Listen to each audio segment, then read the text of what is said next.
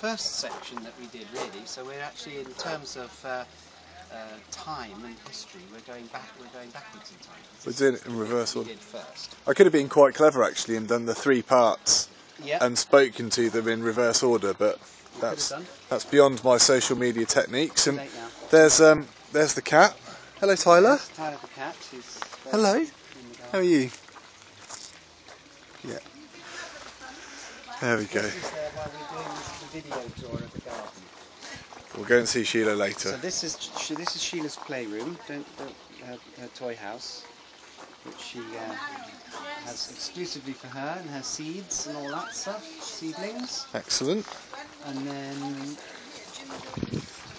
this little section here was where I took all the turf away in order to make the raised beds, in order to provide the soil for the raised beds. So it's all kind of recycled and reused and all that kind of stuff.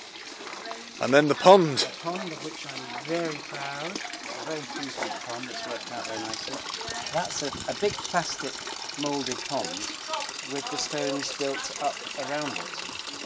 And so that's the pond.